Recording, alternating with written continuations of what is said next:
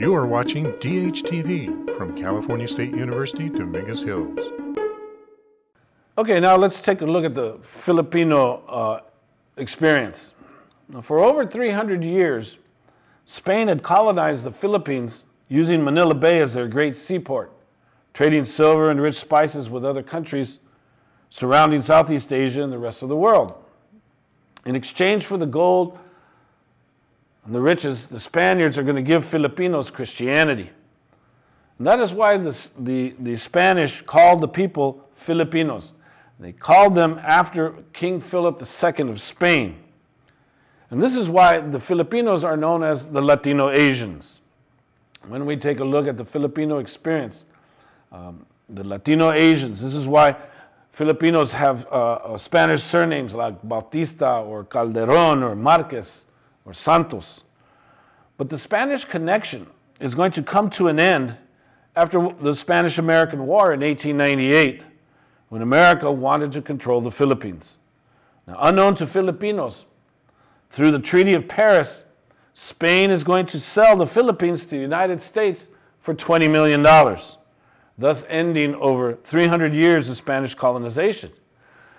But the problem is that while that Treaty of Paris was being signed in Europe, the Filipinos are going to be celebrating their independence on June 12, 1898, and they are going to declare Emilio Aguinaldo as their president. Because the Filipinos had been fighting Spain prior to American intervention, and Emilio Aguinaldo's troops had captured Luzon, the Philippines' major island, before the U.S. Army even arrived. Aguinaldo appreciated Admiral Dewey's naval victory against the Spanish, and he saw that victory as a de facto alliance with the United States. So he issued a proclamation declaring Filipino independence. The problem is that the Americans refused to meet with, quote unquote, savages. And they told the Filipinos to retreat to Manila or face forcible action.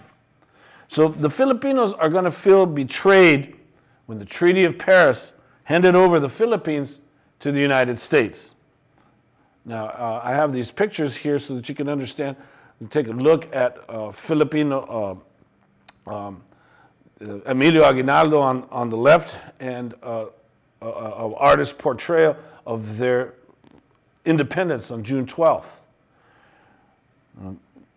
So Emilio Aguinaldo declared Filipino independence, but the Americans, on February 4th, 1899, the Americans are going to begin to engage in a long and protracted and very brutal war against Filipino troops. And so the Filipino-American War began shortly after the U.S. colonization. The United States is going to go in and take over the Philippines. Now, the Filipinos did not want the United States occupation. It is known in U.S. history books as the Philippine Insurrection. And the Philippine Insurrection, instead of it being called the Filipino War for Independence, this Philippine Insurrection that the United States historians identify as, this war is going to last from 1898 to 1902.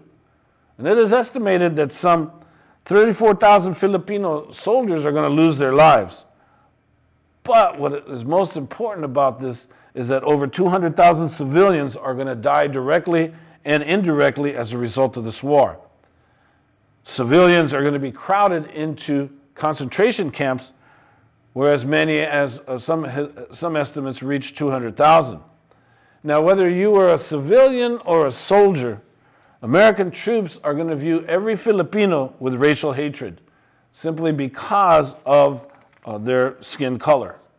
And so it will be important to understand that the Filipinos are going to face the same racialization process in their home country as people of color in the United States.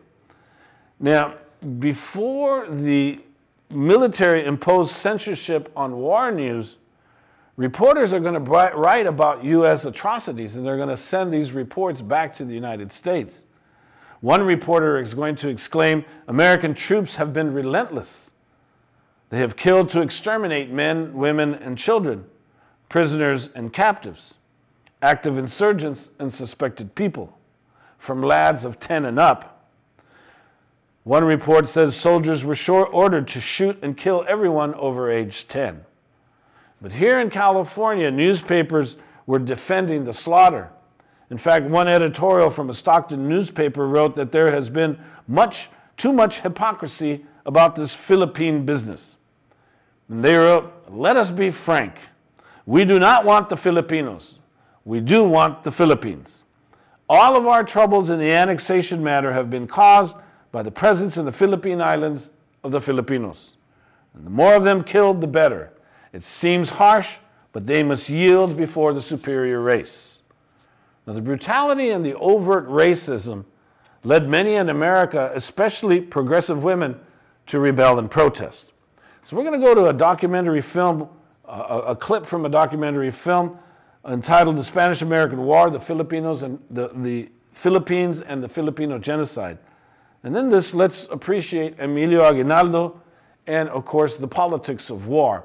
And many times we can find many examples today that's rooted in the past, in this particular case, of war and the reasons for going to war that the United States is going to use against the Philippines. So let's go to that film clip. In the Philippines, Aguinaldo's insurgents had no promises of independence, no Teller Amendment. They continued to resist. Within 2 months, they had killed and wounded 500 U.S. soldiers. Why is it that the American outlook is blacker now than it has been since the beginning of the war? The whole population of the islands sympathizes with the insurgents.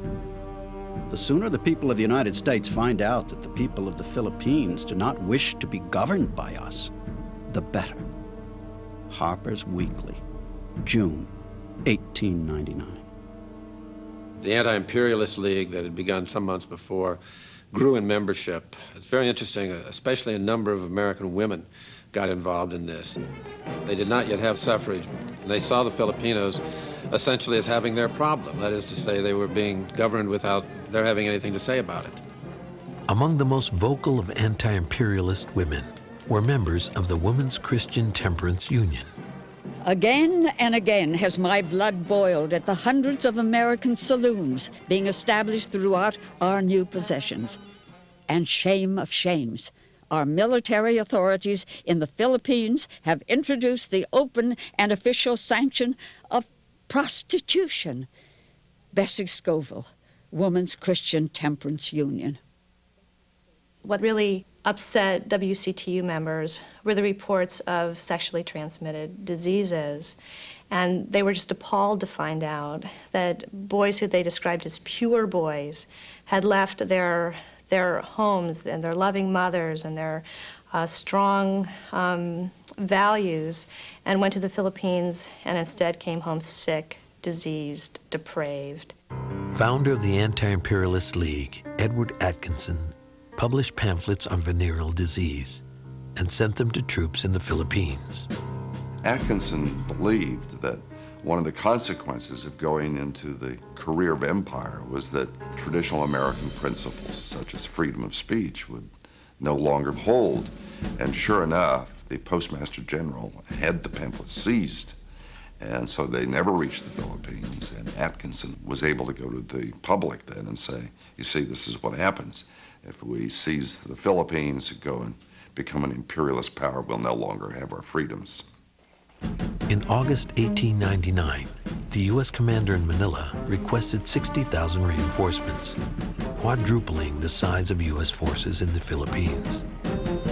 Aguinaldo ordered his officers to begin a guerrilla war. It involved men without uniforms, so they would be able to fade into civilian populations very, very quickly. It involved surprise attacks, raids, without warning. Some of the Filipinos would even wear women's clothing at times to be able to get behind American lines and then hit from the back. And the way the fighting went on was just utterly alien to the American kids at the beginning of the 20th century in the Philippines, just as it was to the American kids in the late 1960s in Vietnam. And whenever you send an 18 or a 19-year-old out into the world and give them a gun and tell them to go and kill the enemy and to hate the enemy, you're going to have problems. You're going to have the kind of thing that happened at Wounded Knee, or the kind of thing that happened in the Philippines with the American troops torturing their prisoners in the most, you don't want to ever even think about it, ways.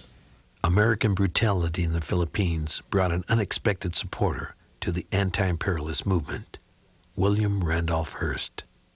Letters that were sent to him from American soldiers talked about killing the Filipinos, who they called Indians oftentimes, connecting it to the Indian Wars in the United States. And I think Hearst started seeing that perhaps the whole Spanish-American War was a misadventure, that what possibly worked in Cuba, getting Spain out, was turning out to be disastrous in the Pacific with the Philippines.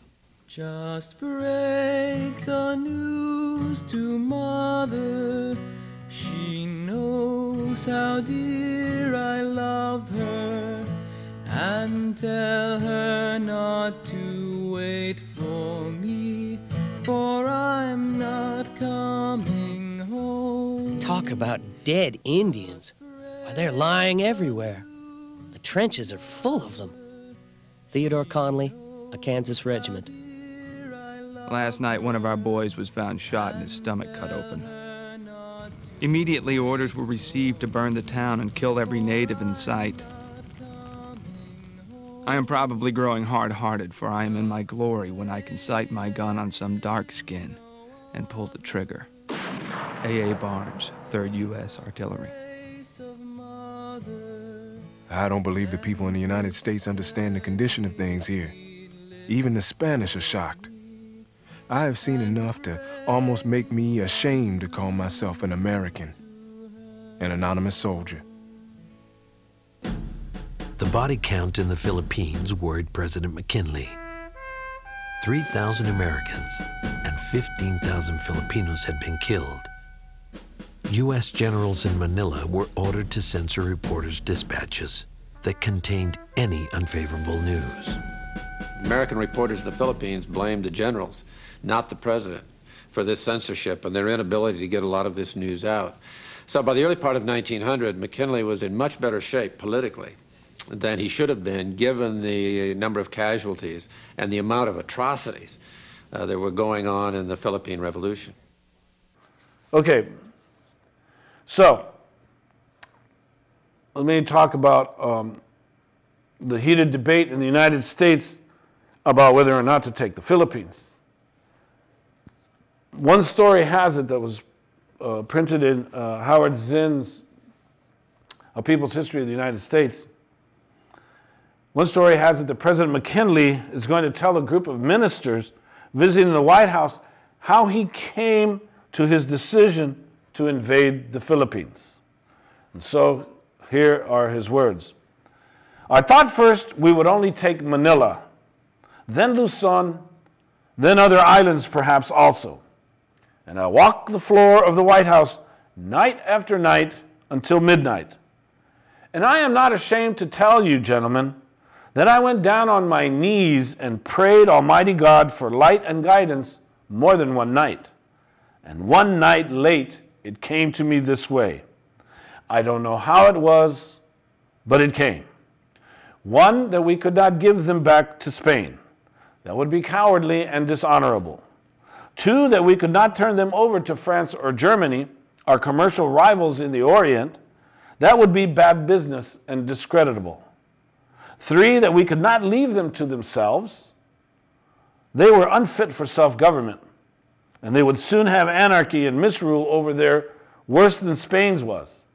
And four, that there was nothing left for us to do but to take them all and to educate the Filipinos and uplift and civilize and Christianize them, and by God's grace do the very best we could by them as our fellow men for whom Christ also died. And then I went to bed and went to sleep and slept soundly. Now those are supposedly President McKinley's presentation to a group of ministers visiting the White House and how he came to his decision to invade the Philippines. But obviously, Emilio Aguinaldo and the Filipinos did not get the same message from God as did McKinley. So U.S. historians called their fight for independence an insurrection. And meanwhile, at home, In the United States, farmers and workers are protesting. So, many populists recognize that the Spanish-American War turned their movement into a moment. And Thomas Watson, the leading spokesman for the populists, exclaimed that the Spanish War finished us. The blare of the bugle ground out the voice of reform. And in essence, war became a way to quiet internal dissent. Theodore Roosevelt optimized the solution, or epitomized the solution to internal conflicts. He will pick up the tale of reform. And that will be next in our next segment.